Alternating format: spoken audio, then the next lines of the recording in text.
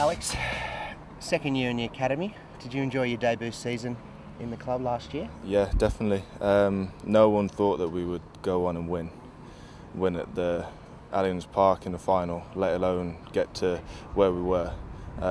Pre-season was a good time, tough but nice experience, and I think the second year's really gelled well with the first years, and that's what led us really to get to where we were.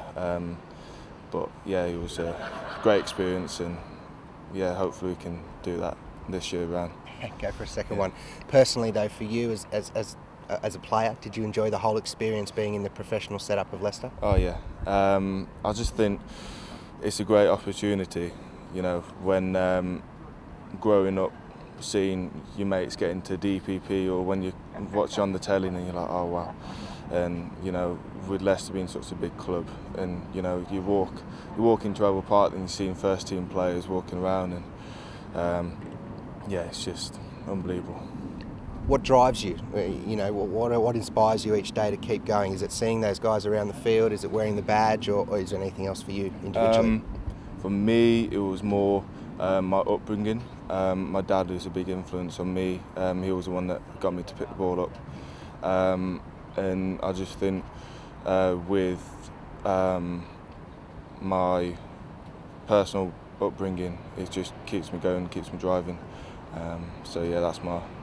You talk about your dad. He obviously is born and raised in Scotland, which saw you last year represent Scotland under 18s. How was that experience for you? Oh, unbelievable. I never thought that I'd go on to play for the academy in games and then to be picked up by Scotland. I was just, if you was to tell me that at the beginning of the season, I wouldn't have believed it. But yeah, I'm just really pleased that they picked me and I got the opportunity to put on the badge. But yeah. And you got to play up against your Leicester teammate George Martin. Yeah. He was avoiding you on the field, apparently. He didn't want you to tackle him. How was that anyway for you, having had a whole season with him, day in, day out, and then you come up against him in an international? Yeah, it was good. It didn't really bother me. We ran out side by side actually in the tunnel, and then sort of patched each other in the back, and then yeah, it was put our differences aside and like being mates, put that aside, and then after the game we were fine taking pictures. So yeah, it was good to play against someone that I knew. But yeah, to play out at Murrayfield is a one-off opportunity, and to do it with people that like George is just a memory. Something you'll never forget. I'm sure your dad will never forget either. Oh, yeah. Finally, mate, second season now, you're a senior player in the academy. Yeah. What's your thinking going into this year? What's your message to the new guys? How are you feeling? I feel positive.